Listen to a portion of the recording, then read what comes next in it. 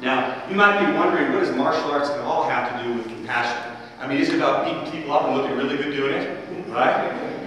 But you see, what I've really come to understand throughout the years is that if we teach someone how to kick and punch and possibly harm someone, we have to balance that out by how we can heal people, either with our touch or with our words, or with our actions. And so I had opened up the school, and even at that time, I was wrought with fear. What if it fails? I have 2 boys I have to care for. What if it doesn't work out? And I remember the day that it changed. I was standing in my office and looking out on the mat through the window, and there was about 3 or 4 kids there, and they were warming up and getting ready to go. And I said, you know, I'm tired of being scared. I'm tired of being frightened about this. Here's what I'm going to do. I'm going to act as if there aren't 4 kids on the mat. I'm going to act as if there's 20. And every time I go out on the mat, I'm going to act that way. I'm going to be what I want to be before I even have it. And I'm going to pretend that I'm a successful business person, I make an impact on people. And every time I went out on the floor, I compelled myself to that commitment. Well, guess what happened? Within a year, we had over 200 students at our school. Now, let me put that in perspective for you. The average school in the United States at that time had only 80 students. And we had almost 2.5 times that. And here he said, most people live their lives this way. They live their lives from the standpoint of have, do, be. Have, do, be. When I have enough money, then I'll do the things I want to do, and then I'll be happy. Can anyone relate to that? Yeah, absolutely. How about this? When I have more time, then I'll do the vacations that I want to do with my family, and then I'll be a better father and husband. When I have more clients, then I'll do the expansion in my business, and then I'll be successful.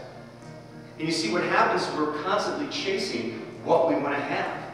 And when we're doing that, even when we get it, we just don't have the same feeling of satisfaction, and we just keep looking for the next thing.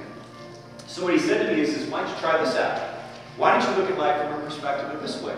Why don't you think about living from a perspective of be, do, have? Do you want to be happy? Do you want to be loving, courageous, confident, trusting? What do you want to be? And then just start doing it, or just start being that way right now. Doesn't matter how much money's in your bank account, doesn't matter what your relationships look like, doesn't matter where you live, just be that way. Then do the things that support that, and then you can have whatever you want. So, left hand, right hand, duck left, duck right, good, left hand, right hand, duck left, duck right, one more time, go once, right, duck, duck. Because generally as a society, we let people know when they're not in their integrity. But where most people tend to fall short is integrity with themselves. I'll give you a case in point. It's the 26th of January. Anyone here say they're going to get in shape for the new year and haven't been to the gym yet? Right? We make promises to ourselves that we don't keep. And when we don't do those things, that's when we disempower ourselves.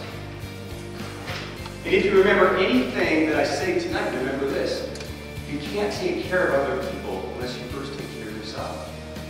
Take care of yourself so you can help take care of others. Go ahead and make a fist just like this with your thumbs underneath, like so. What would happen if I hit something with my fist made this way? What would happen, Lily?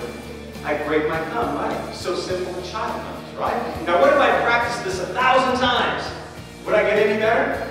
Well, I get better at breaking my thumb, would I not? So here's what I tell my students. It's not practice that makes perfect. It's perfect practice that makes perfect. See, focus on the things that can really make the results. And we see it in our own lives. But the thing that often gets in our way is that we get butt up against fear. Or that we want to stay in that comfort zone. Can anyone relate to their comfort zone? Absolutely. But you know, here's the thing I want you to know about your comfort zone. It's not necessarily a bad thing. Comfort zones are where you want to go and retreat. You want to go there to kind of reflect sometimes and maybe regenerate yourselves. Where comfort zones become not as advantageous to you is when you start to pitch a tent there. Or you build a house and you stay your whole life there. But when you're able to expand and see things in a much clearer way than you had before, that's when you grow as an individual. I really want for you that you expand that when fear comes in, that rather than turning the other way, that you lean into it, and that you have compassion for yourself when those things come present. And I also really hope that you accept where you're at, and that you can surrender and ask for help when you really need it, so that you can be a full expression of who you truly are.